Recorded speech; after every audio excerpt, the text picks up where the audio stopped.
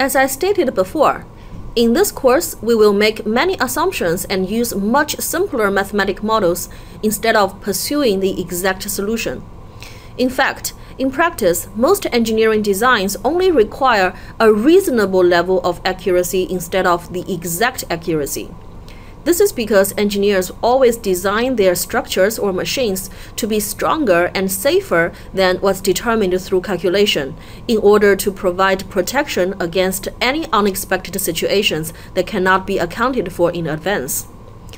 And this buffer zone in design is characterized by factor of safety. In this class, factor of safety is specifically defined for a load-sustaining member to be the failure load divided by the allowable load. Failure load obviously means that when subjected to this amount of load, the member will fail. It might bend, twist, crack, or break any situation that makes this member unsafe to carry out the function it was designed for. Therefore, the designed load for this member, the allowable load, should be notably smaller than the failure load, and the ratio, the factor of safety, is always greater than 1. Generally, the failure load is determined through experiments, and the factor of safety is chosen based on experience depending on what the actual application is. For example, say if you plan to build a tool shack versus if you plan to build a tree house for young children, I would assume you want to choose a higher factor of safety, in other words, a more conservative, safer plan for the treehouse project. But of course, you don't want to choose just a very high factor of safety either, because you also need to tend to your budget to avoid unnecessary waste in resources and money. If stress developed in the member is proportional to the load, don't forget this is an idealization, then the factor of safety can be rewritten as failure stress over the allowable stress. Keep in mind that materials could have different failure normal stress and shear stress, or sometimes even different normal tensile stress and normal compressive stress. Now, with this knowledge as a guideline, we can do some very simple structural design calculations. I will explain that using 2 examples.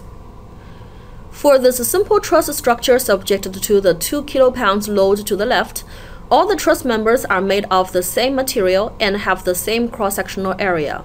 The failure tensile and compressive stresses are given respectively, and we are instructed to choose a factor of safety of 1.6, and we are asked to determine what cross-sectional area is required for each truss member. So first, let's work out a strategy. If we know the cross-sectional area of each truss member, and if we also know the force in each truss member, then we can calculate the maximum normal stress the truss member is subjected to.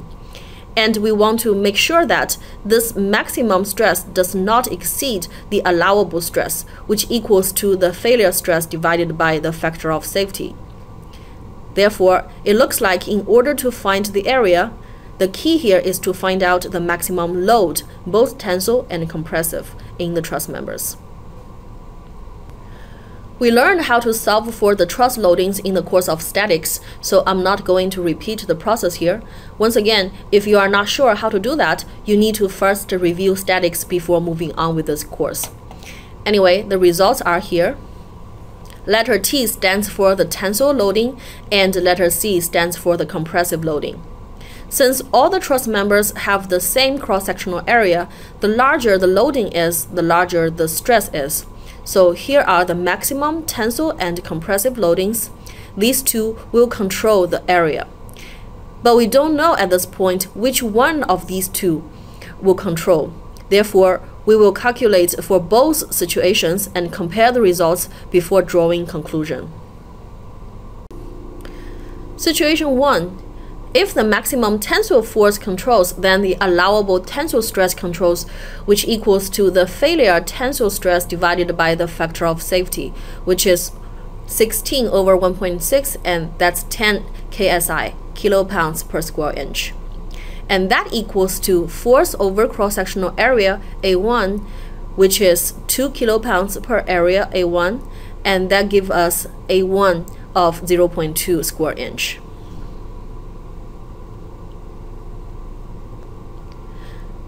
And similarly, for the second situation, if maximum compressive force controls, we need to calculate the allowable compressive stress from the failure compressive stress to be 10 divided by 1.6, and that equals to 6.25 kSI. Then this equals to force over cross-sectional area A2, and then we can calculate A2 to be 0.2256 square inch. And if we compare this result to the previous situation, when the cross-sectional area is calculated to be 0.2 square inch, we know that for safety reason, we should choose this larger area. Therefore, the final answer for this problem is 0.2256 square inch for the cross-sectional area for the truss member. Let's look at another example. For this simply supported beam structure, if the pin at point B is subjected to double shear and the allowable shear stress for the material of the pin is given, we need to determine the minimum required diameter of the pin. For this example, since allowable shear stress is already given, we don't need to try to find it through the factor of safety. We just need to make sure that the shear stress experienced at pin B doesn't exceed this allowable value. So the strategy here is to equate the allowable shear stress tau to be the maximum shear force at pin B divided by its cross-sectional area, which equals to pi times half of d squared. And then we can solve the diameter d from this equation. Now the question is, what is the maximum shear force at pin B? Inevitably, we need to start with the force analysis of this beam to determine what is the support force at pin B. Again, we learned how to do that in the statics class. Notice that at point B, there are two force components, a vertical force of 433 newtons and a horizontal force of 500 newtons. And through vector addition, we know that the resultant force here is 660 newtons. This shows that at point B, the force exerted by the support to the beam is 660 newtons. If we zoom in on the pin support at point B in both front view and side view, and the pin is subjected to double shear, this means that the support bracket has two supporting leaves as shown in the side view. And the support bracket and the beam are connected by the pin with nut in this way. Remember, the support exerts a force of 660 newtons to the beam, which means that by action and reaction, the beam also exerts the same amount of force onto the support bracket. But the beam and the support bracket are only in contact through the pin. So these forces actually all act on the pin. From symmetry, we can easily tell that the force acting on each supporting leaf is half of 660 newtons, to be 330 newtons. So let's draw the free body diagram of the pin and use method of sections to determine the maximum internal shear force in the pin.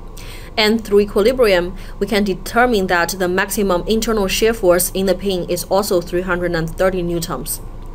Therefore, the average shear stress in the pin is Vmax over cross-sectional area. The area is pi times half of d squared, and that must not exceed the allowable shear stress 10 megapascal. And from there, we can solve that the diameter of the pin must be no less than 6.48 millimeter, and that is the minimum required diameter, the answer to this problem. But just quickly, let's think of this. What if the pin is not subjected to double shear, but single shear? That would mean the support bracket only has one supporting leaf, as shown in the side view of the support. Therefore, through analysis, we see that the maximum internal shear force now is 660 newtons, and if we carry out the calculation,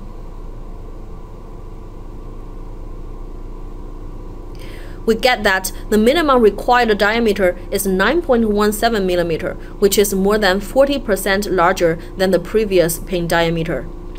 So ask yourself, would you choose double shear or single shear in your design? Now please answer the following questions.